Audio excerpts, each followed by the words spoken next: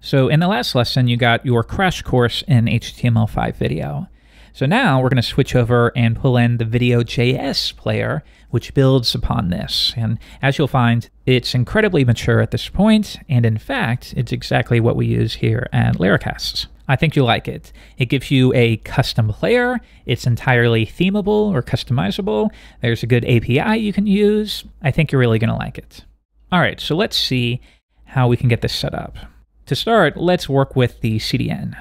Okay, so we're going to pull in two files, the VideoJS styling and then the VideoJS player. So why don't we just steal these right now?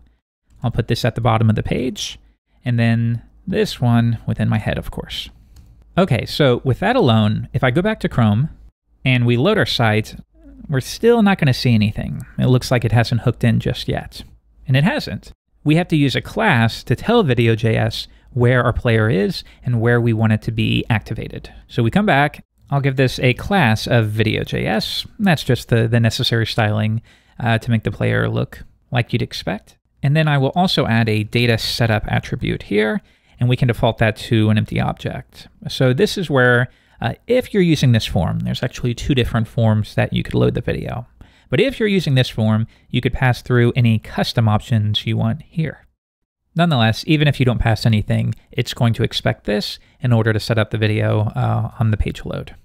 So if I give this a refresh now and open Chrome DevTools, it's going to look a little different. So it's going to set up the video to work no matter what. Even if the user is on some old browser, this is going to make it work no matter what. On any mobile device, on old browsers, it's all good. So now let's add the controls back on, give it a refresh, and there you go. You can see we have unique styling here, and now we're using the VideoJS player. And I think that looks a little bit nicer. Now, with some people, this was the case for me, you may want the player button right in the middle. So if you want to do that, you just apply a class, VJS, big, play, centered. All right, come back and refresh, and now you get a big play button in the middle. So here's how I like to format this stuff, because your video tag is going to have a lot of attributes. So I'd like to put each one on its own line, and then I even do, this is kind of funky, but I still do it to keep the indentation looking right to me. Otherwise this, I don't know, that always looks weird to me. Next, for the fallback, it's recommended that you replace it with something like this. So this is what the user would see on the condition that they're in an old browser and JavaScript is disabled. Well, VideoJS can't help us at that point, so they will see this message instead. Now, here's the cool thing. Like I said about styling, there are tons of existing themes on the web. I believe they even have somewhere here a customized section. Yeah, there's a skin designer here where you can tweak this however you want, which is cool. But we aren't worried about that just yet. If I do click on this though, you can see, well, let's go ahead and play the video, pause it, and if we click on the button, yeah, this is just basic styling at this point. So if I wanted to say color is red, well now I can control every piece of this. So it's not a Swift object, it's simple HTML and CSS.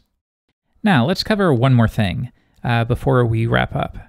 Let's give this an ID of my video. Now, what you'll find here is that because we pulled in VideoJS, you also have a VideoJS global function that you can reference anywhere. So for example, I could say var video equals VideoJS, and then I pass in our ID here. Now, what you'll find here is that because we pulled in VideoJS, you also get a global VideoJS function out of the box. So that means, for example, if we reference our ID, yeah, you're going to get a player instance in response. So why don't we store that within a variable? And now, you know what? You already know some of the API, and that's because VideoJS will delegate appropriately. So for example, if we take a look at, let's go down to the prototype. Yeah, you have play and playback rate and pause and all of that stuff that we've already reviewed. So that means I could say video.play, and it'll work. And in this case, the audio is muted. I will pause that. All right, so cool. You already know some of the API.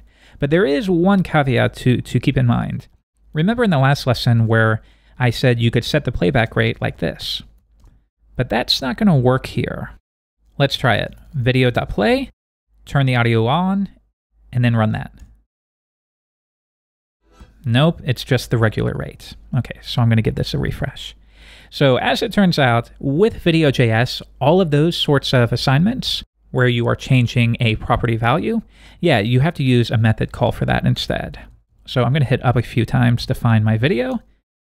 Then I will say playback rate and call it as a function or as a method. Okay, so now if I hit video.play again, yeah, you can see it's playing at 300%. Video.pause. So yeah, the same thing would be true for basically any property assignment. So if I wanted to change the current time equal to 1, this is how you would do it with regular HTML5 video. So set that to 1 second, but it didn't work. Okay. In real life, you would have to call it as a method. But now it's not going to work because I reassigned it up here. So let's give it a refresh. Try it again. And then let's manually go up here. There we go. Okay, video.pause, video.current time is 1 second, and there you go. It has moved back accordingly. Okay, so already you know a lot here. You know how to play, pause, stop. We didn't cover it, but you know it's there. You learned about how to update the current time. You learned how to set the playback rate. And yeah, for anything else, just inspect the player object. So maybe you want to, I don't know, let's go to the prototype. Yeah, maybe you want to see if you can set the controls or if the video can play a certain type. All of this stuff is available to you. It's a little overwhelming, but luckily you're only going to use 2% of all of this stuff in reality. So let's call it a day for this lesson. But in the next video, we're going to hook into events. So we're going to figure out, well, what if you want to perform an action when the pause button is pressed? Or when the video completes, you want to perform an action and maybe submit an AJAX request to your server and log the completion, very much like I would do at Laracast. All of that stuff is super easy, and you'll find out soon.